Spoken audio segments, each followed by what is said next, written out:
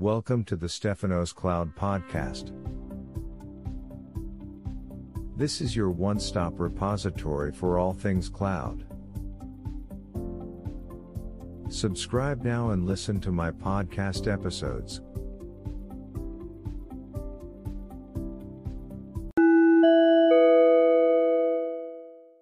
Case: you cannot connect to any internet resources via TCP/IP from your local endpoint. Solution: carry out the following checks. First off, confirm that you have no internet connectivity at all. To confirm this, open your operating system terminal and type the following command. If this ping fails, this means that you have no internet connectivity. Ping 1.1.1.1. Hash: you can change the above public IP with a known web server of your choice.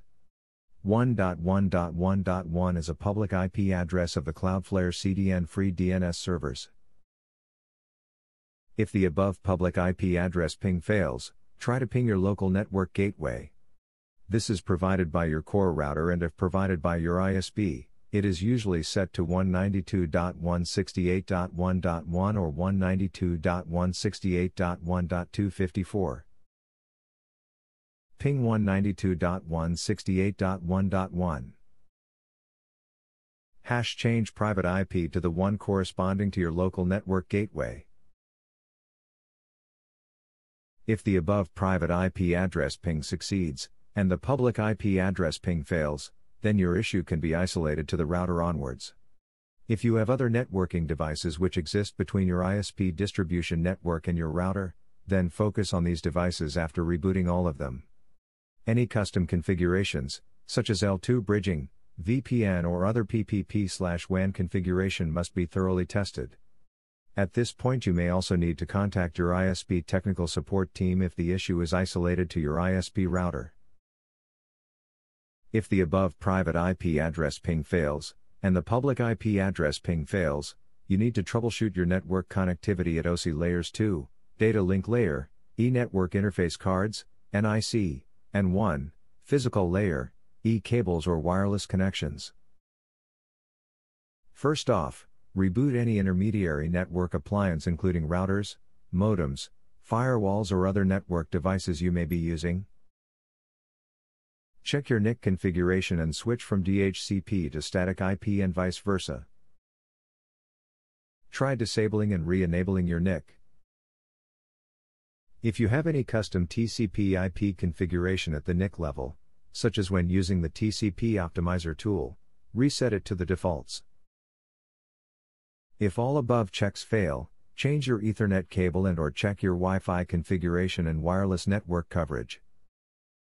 If you are using homeplug devices for distributing your Ethernet network connectivity via the power lines, remove all power connections from the home plug and unplug and re-plug it to ensure any corrupt registers and caches are cleared and that communication tokens between the home plug devices are reinitialized. Reboot your computer after the above tasks and try connecting to the internet again. If the above public IP address ping succeeds but you still cannot access internet resources, this means that you have internet connectivity but there is some other type of malfunction in your local TCP/IP stack at a layer above layer 3, network, where the ping command, ICMP protocol, operates. To troubleshoot the issue further and resolve it, carry out the steps below, starting from layer 7,6,5, application presentation session, to layer 4, transport. Reload your HTTP web page by clicking CLTR plus F5, force refresh contents from the web server. Check your DNS settings. To circumvent DNS configuration, you can try to use the hosts or LMHOsts file in Windows/Linux, NetBIOS protocol. You can use the dig and lookup commands to troubleshoot DNS name resolution. If you are using third-party DNS servers, such as Cloudflare or OpenDNS, try resetting your DNS servers to your ISP default DNS servers and try again. Disable and re-enable your NIC for any changes to take effect. Certain web browsers have certain security settings. In the case of Chrome, for instance, Try disabling network prediction by following these steps. Go to wrench menu options under the hood and deselect predict network actions to improve page load performance. If this does not resolve the issue, we recommend selecting this option again for improved performance. Check your local firewall settings and your network firewall appliance security settings, if applicable. In your local software firewall, Windows Defender, Linux Iptables or other third-party firewall, try adding your web browser as a permitted program. If it is already a permitted program, try deleting it from the list of permitted programs and adding it again. Check your anti-malware software and your anti-malware rules in your firewall hardware appliances, if applicable. If you use a proxy server, check your proxy settings or check with your network administrator to make sure the proxy server is working.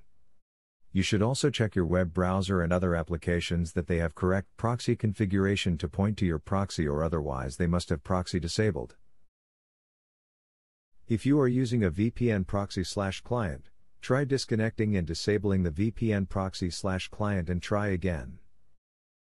Check your available internet bandwidth by utilizing a free tool such as speedtest.net. If users or apps in your local network are consuming all of your available uplink/downlink bandwidth, you may be failing to open web resources because of exhausted internet bandwidth. One other reason for very slow connectivity may be a hacked network or a hacked Wi-Fi connection, stolen SSID/password. Make sure you release your network bandwidth and reset your router, allowing you to change your Wi-Fi password. The speed test will provide the uplink/downlink speed and an estimation of network latency via ping time. If your latency is very high ping time, open a support ticket with your ISP technical support team to have this fixed. Check the TCP/UDP port which your application is using and ensure that this port is not blocked by your applications, by your firewalls or by your ISP firewalls. You can check this with the netstat and telnet commands. Some ISPs block known ports, such as RDP port 3389. In such cases you may need to contact the ISP technical support team to ask for these UDP/TCP ports to be allowed in your account.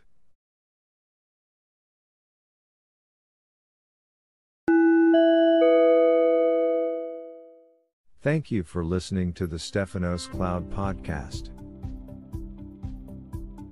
Stephanos Cloud Podcast is your one-stop repository for all things cloud. Subscribe now and listen to all other podcast episodes.